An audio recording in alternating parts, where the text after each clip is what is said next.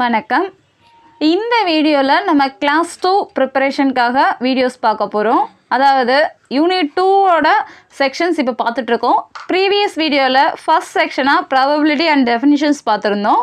இப்போ இந்த வீடியோவில் பார்த்தீங்கன்னா second section Axiom of probability அப்படின்னா என்ன, அதோட ரிசல்ட்ஸ்லாம் என்னங்கிறது இப்போ பார்க்கலாம். ஸோ டைரெக்டாக கான்செப்ட் போகலாம். Axioms of probability. Probability is a number that is assigned to each number of collection of events from a random experiment that satisfy the following properties. If S is a sample space and E is any event in a random experiment. So ஒரு sample space எடுத்துக்கிறோம். அதில் ஈங்கிறது எந்த ஈவெண்ட்னாலும் எடுத்துக்கலாம். நம்ம ஜென்ரலாக தான் இப்போ define பண்ணுறோம். ஸோ சாம்பிள் ஸ்பேஸ்னால் என்ன, இதில் ஈவெண்ட்னா என்ன, ரேண்டம் எக்ஸ்பெரிமெண்ட்னா என்ன, இந்த மாதிரி ஒவ்வொரு வேர்டுக்குமே மீனிங் என்னங்கிறது நம்ம ஃபர்ஸ்ட் வீடியோவில் போஸ்ட் பண்ணியிருந்தோம். So ப்ராபபிலிட்டியில் event and random எக்ஸ்பெரிமெண்ட்டோட definitions என்னங்கிறதெல்லாம் ஃபுல்லாக டீட்டெயிலாக பார்த்துக்கணும். அப்படி தெரியலைன்னா நீங்கள் கிளாஸ் 1ஓட வீடியோ பாருங்கள், உங்களுக்கு ஈஸியாக ரீச் ஆகும். ஸோ இப்போ இதோட ஆக்சியம்ஸ் பார்த்தீங்கன்னா ஃபர்ஸ்ட் ஆக்சியம் 1 பாருங்கள். 0 less than or equal P of E less than or equal 1. That is probability of the event value நமக்கு 0 to 1 தான் எக்ஸிஸ்ட் ஆகணும் அப்படிங்கிறது தான் ஃபர்ஸ்ட் ஆக்சியம். நமக்கு minimum value 0, maximum value 1. So நம்மளுடைய ஆன்சர்ஸ் ஆர் ரிசல்ட்ஸ்ங்கிறது அவுட்புட்டோட வேல்யூ 0 to 1 தான் exist ஆகணும். Axiom 2 P of S equal to 1. So இதுவும் டோட்டல் அவுட்கம்மோட ஓவரால் ப்ராபபிலிட்டி வேல்யூன்னு பார்த்தீங்கன்னா 1. Axiom 3 for any sequence of mutually exclusive events E1, E2, that is the events of EI, EJ equal to pi when I not equal to j. So mutually exclusive நமக்கு intersection value 0 or empty set வரும் சொன்னோம். So இந்த மாதிரி define பண்ணுறப்ப P of union EI, I varies from 1 to infinity which is equal to summation P of EI. So union and summation ரெண்டுத்துக்கு என்ன லிங்க்குங்கிறது இந்த Axiom 3ல் முன்னாடி பார்க்கலாம். So Axiom 3ங்கிறப்ப probability of EI கலெக்ஷனோட union வேல்யூவும் நம்ம சமேஷன் பார்க்குறதும் சேம் தான். அதாவது சமேஷங்கிறப்ப ஆட் பண்ணுற மாதிரி இருக்கும். ஐயோட வேல்யூ 1 to infinity டிஃபைன் பண்ணியிருக்காங்க. ஸோ இப்போ இது நோட்ங்கிறப்ப எக்ஸ்பிளனேஷன் பார்க்கலாம். Axiom 1 states that the probability that the outcome of the experiment is an outcome in E is some other number between 0 and 1. So உங்களுடைய எக்ஸ்பெரிமெண்ட்டோட அவுட்கம் 0 to 1 தான் exist ஆகணும் அப்படிங்கிறது தான் நம்மளுடைய ஆக்சியம் 1ஓட ரிசல்ட்டு அப்படிங்கிறது நோட் 1ல் நம்ம highlight பண்ணியிருந்திருக்கோம். Note 2 Axiom 2 states that with probability 1, the outcome will be a point in the sample space S. So, Axiom 2ல என்ன சொல்லணும்னா probability overall value நமக்கு 1 தான். Note 3.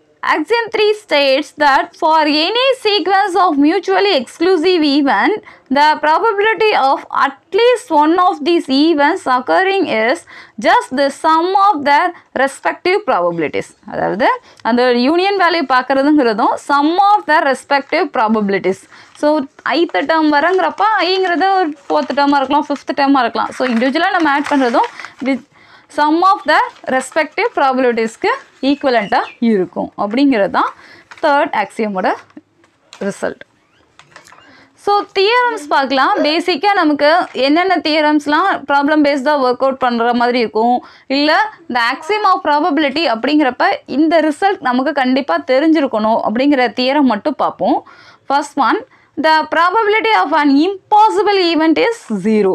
ஸோ அது பாசிபிளே இல்லை அப்படிங்கிறப்ப அந்த இம்பாசிபிள் ஈவெண்ட்டோட வேல்யூ நம்ம என்னென்னு எடுத்துக்கலாம், 0ன்னு எடுத்துக்கலாம். தட் இஸ் த நல் ஈவெண்ட் ஹேஸ் ப்ராபபிலிட்டி 0. அதாவது பி ஆஃப் பைங்கிறத நம்ம 0ன்னு கோட் பண்ணுற மாதிரி இருக்கும். இப்போ ஃபார் எக்ஸாம்பிள் ஒரு டை டாஸ்க் பண்ணுறோம், எனக்கு 7 வேணும் அப்படிங்கிறப்ப is it possible R not? So அது வந்து ஒரு இம்பாசிபிள் ஈவெண்ட் தான். ஸோ நமக்கு டைனாலே 6 ஃபேஸஸ் தான் இருக்க போகுது. ஸோ 6 ஃபேஸஸ்குள்ளே தான் நமக்கு அவுட்கம் வரணும். 7 தான் எனக்கு வேணுங்கிறப்ப it is impossible event. So அந்த மாதிரி கான்செப்டில் அதோட ப்ராபபிலிட்டி வேல்யூ 0. செகண்ட் பாருங்கள், if A complement is the complimentary event of A. So A complement இப்போ பார்க்கணும் அப்படின்னா அதோட formula P of A complement which is equal to 1 minus P of ஏ. இந்த வேல்யூவும் கண்டிப்பாக 1 விட கம்மியாக தான் இருக்கணும். 1 மைனஸ் போடுறோமே, அதனால் வேறு வேல்யூவை எக்ஸிஸ்ட் ஆகலாமானா இல்லை, அதுவும் கண்டிப்பாக 1 விட கம்மியாக இருக்கும். தேர்ட் ரிசல்ட் பாருங்கள், if B is subset of ஏ அப்படி இருந்ததுன்னா P of B is always less than or equal P of E. So எங்கே எது சப்செட்டாக டிஃபைன் பண்ணுறோமோ அதோட ப்ராபபிலிட்டி வேல்யூவும் கண்டிப்பாக லெஸ் than ஆர் தான் எக்ஸிஸ்ட் ஆகும். Fourth one addition law of probability. So இது ரொம்ப முக்கியமான concept. So addition law of ப்ராபபிலிட்டினா என்னன்னு பார்ப்போம். If A and B are two events and not disjoint. So AB ரெண்டு ஈவெண்ட் எடுத்துக்கிறோம், டிஸ்ஜாயிண்ட்டாக இருந்ததுன்னா தென் P of A union B which is equal to P of A plus P of B minus P of A intersection B. அப்படி இல்லைன்னா P of A union B which is equal to P of A plus P of B minus P of AB. So A intersection B சில ப்ராப்ளத்தில் கொஸ்டினில் கொடுத்துருக்கலாம், ஏபிங்கிறப்ப சில ப்ராப்ளத்தில் இருக்கும், அதுக்கேற்றபடி நம்ம எடுத்துக்கிற மாதிரி இருக்கும். இதுதான் addition law of probability. Next result பாருங்கள். If A, B and C are any three events. So three ஈவெண்ட்ஸ்க்கு concept extend பண்ணால் தென் P of A union B union C equal to P of A plus P of B plus P of C minus P of A intersection B minus P of B intersection C minus P of C intersection A plus P of A intersection B intersection C.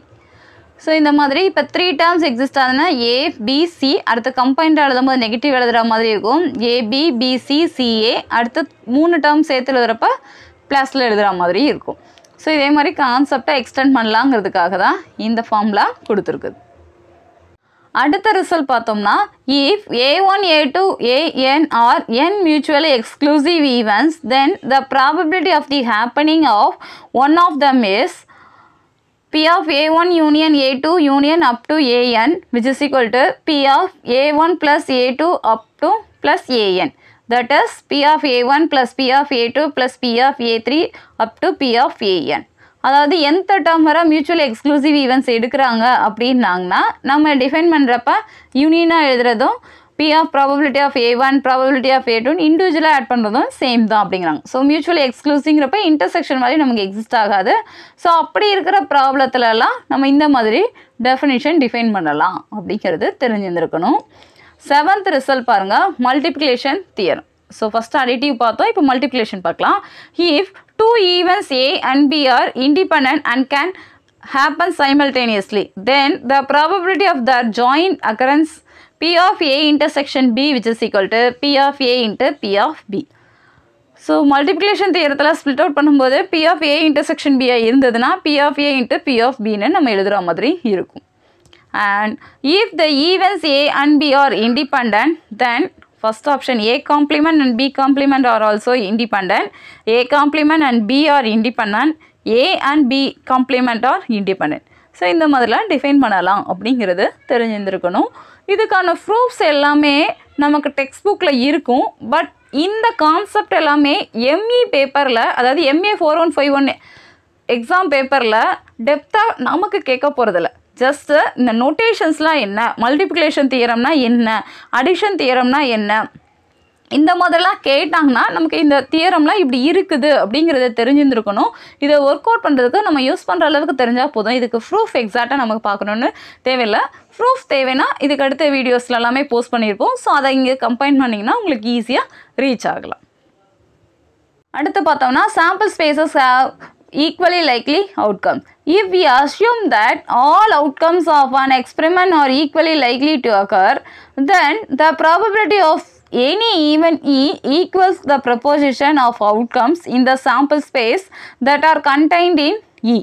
அதாவது இப்போ probability சொல்லியாச்சு. So இதில் நம்ம ஈங்கிற ஒரு term எடுத்துக்கிறீங்க, இதோட outcomes என்னென்னங்கிறதெல்லாம் note பண்ணிட்டீங்க இந்த sample ஸ்பேஸ்லனா then P of E probability of the event ஈங்கிறப்ப நம்ம அதை எப்படி நோட் பண்ணலான்னா number of points in E divided by number of points in yes.